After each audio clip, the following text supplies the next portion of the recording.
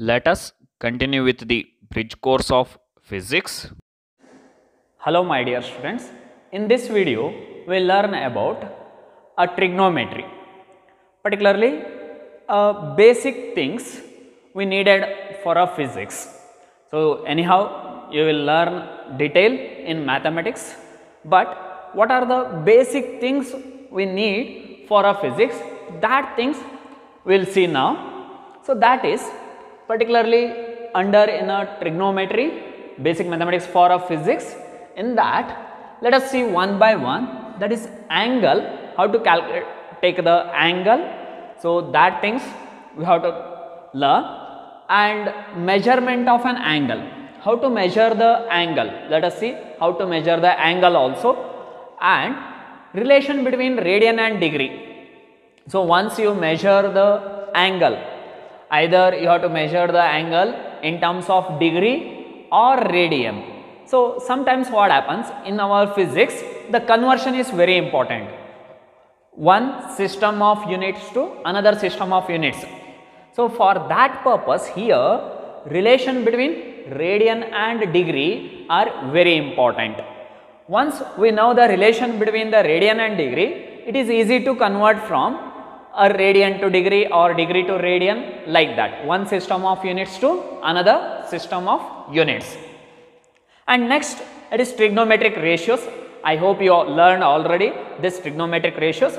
Once again you just recall that trigonometric ratios, that is sin theta, cos theta, tan theta, that things. Next, a trigonometric ratios of standard angles, trigonometric ratios of standard angles, that is also an important trigonometric ratios of standard angle. I hope you already know these things and all. Just recall that concept. So mainly sin 30 is equals to what, and cos 60 is equals to what, sin 45 value.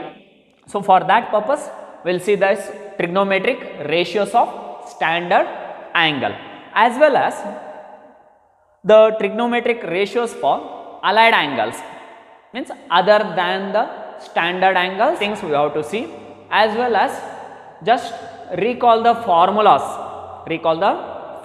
standard formulas in trigonometry. I hope clear. So these things let us see one by one. Now let us see about a angle, how to take an angle. Just consider a fixed straight line. Consider a fixed straight line. I will name it as a OX, fixed straight line OX, and another line OA, which is coincides with the same fixed line, at a position O. So this is OA. Here OA is considered as a revolving line. OA is considered as a revolving line, and the angle is just like angle measured is the OA, this revolving line. How much amount of this revolving line is revolution from the initial position to that final position. I hope you are getting my point. Just like this is a fixed line. Initially you just imagine OA is coincides with the OX. Now I am revolving this OA revolving line in an anti-clockwise direction, So how much amount of revolving line revolved? How much amount of revolving line revolved in an anti-clockwise direction? That is taken as an angle and represented with the theta. So here theta is the angle. So AOX, theta is represented by an angle, that is angle AOX. And one thing, keep it in your mind, if the angle is measured, if the angle is taken in an anti-clockwise direction, then the angle is positive. For example, assumption that this is 30 degree. So that is plus 30 degree because we are measured in an anti-clockwise direction. If you measured in a clockwise direction, it is taken as negative. If you taken as negative. So if a positive, when it will be positive angle? If we took anti-clockwise direction, the revolution of revolving line means revolving line OA, it is taken in an anti-clockwise direction, then it is positive. And negative, when angle is taken as negative, if it measured in a clockwise direction, for example, here theta AOX is positive because we took in an anti-clockwise direction, and here theta dash, the same, theta dash is taken as negative because which is in a clockwise direction. I hope it's clear. So if you are taken in an anti-clockwise direction, that is positive, and clockwise direction consider as a negative. So here we already know how to measure this angle, that is measurements of angle. How to measure this angle?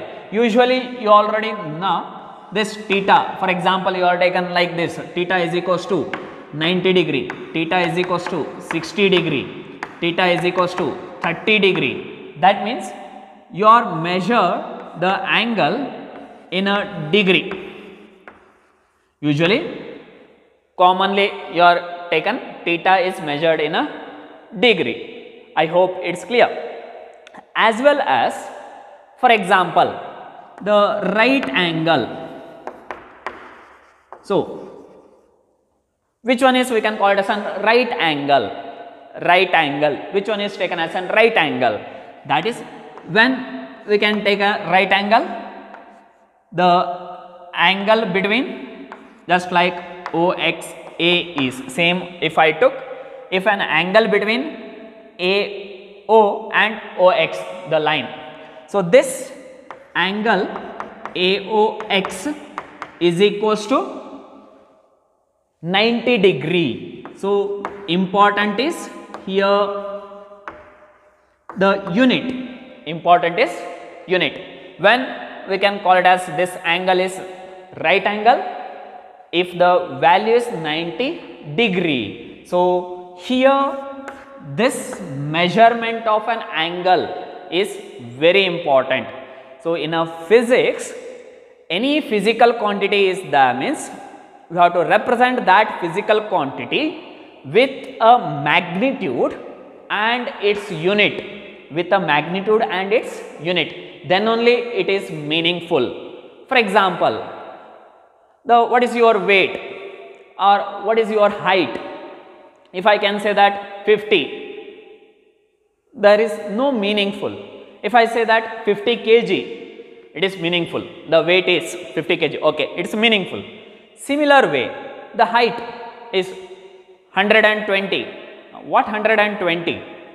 So it is meaningful when if you express that quantity with a magnitude as well as its unit. For example, 120 centimeter. Now it is meaningful. Oh, so it is related to that length, and 50 kg, it is related to that mass. Similar way, when it is meaningful, if I express with a unit, so 90 degree, that is right angle. I hope it's clear.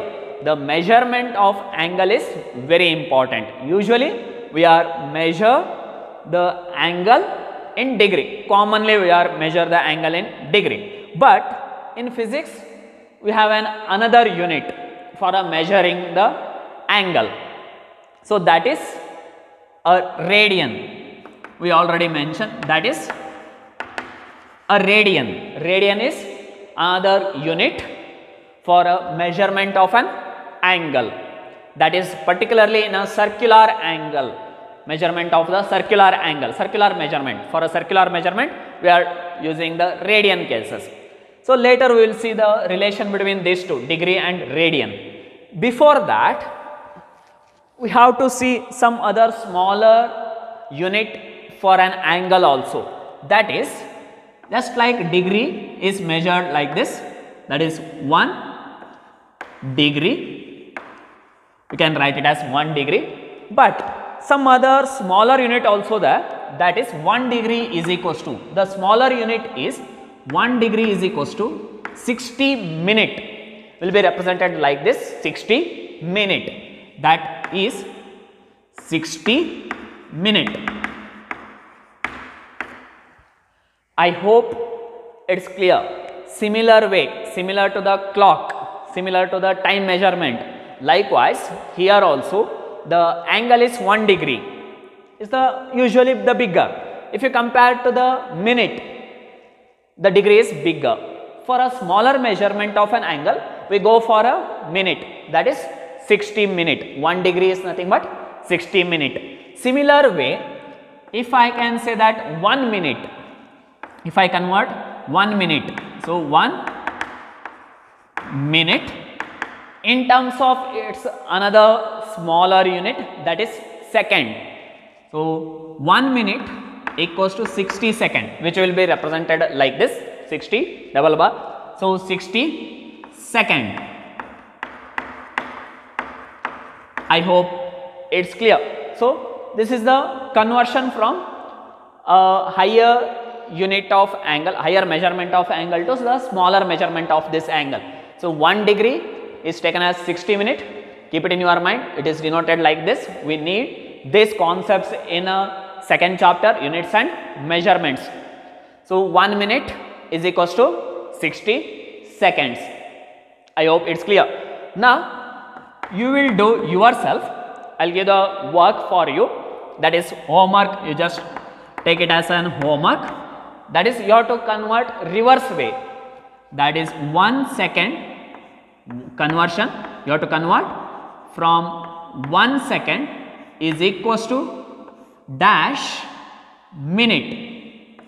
1 second is equals to dash minute. You have to convert this. 1 second is equals to dash minute.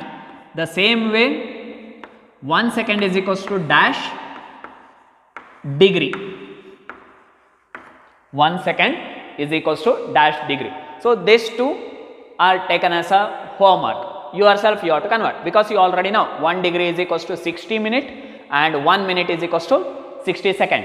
The same way, my question is 1 second is equals to how many minute and 1 second is equals to how many degree. So yourself you have to convert. So this is about an angle and measurements of an angle, some other units, and also conversion from the higher value of units to smaller value of units. Let us continue in the next session.